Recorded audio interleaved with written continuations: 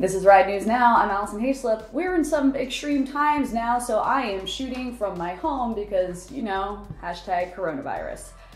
Today we will talk about a new Tesla scandal, scooter shares shutting down, and a great way to make money without leaving your home. Now here's the latest in all things mobility. To many electric car fans, Tesla is all that and a bag of chips. Except the chips in this case aren't exactly as advertised. Confused? Yeah, we thought so. Tesla Model 3 buyers in China have noticed something funny going on when it comes to the computer chip that controls their car's electronic brain, specifically the much-hyped full self-driving mode that Tesla charges extra for. The chips used in some Model 3 sedans, those made at Tesla's new Gigafactory outside of Shanghai, are an older type that's much slower than the ones that full self-driving cars should be running.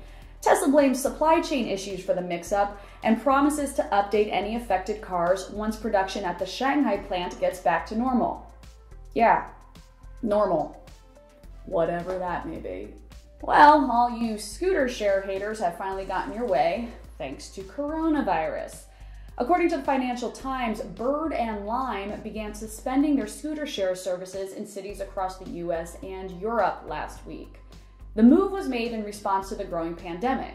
With a few US states now under stay-at-home orders, like us here in California, it's not exactly like their fleets were going to get increased usage anyways. However, with affordable alternatives to mass transit already in short supply, having one less option to travel at a good social distance is a bit of a bummer.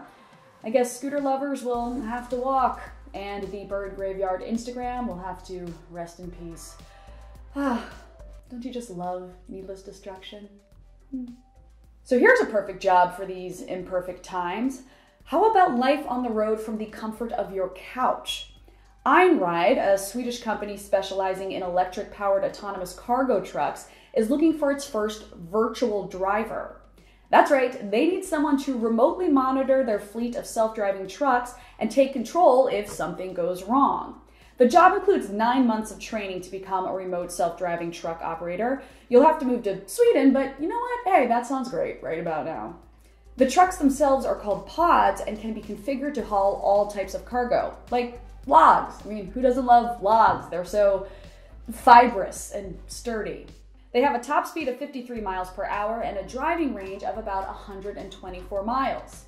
The trucks, not the logs. Although I suppose the logs do too if they are on the trucks. Whatever. Currently, Einride is doing real-world tests at a slightly more relaxed speed of 3 miles per hour. So you remote drivers might be sawing logs while watching your vehicles in action. If you enjoyed this video, please like and subscribe. For more tech news, join us over at Ride.Tech and be sure to follow RideTechNews on your social platform of choice.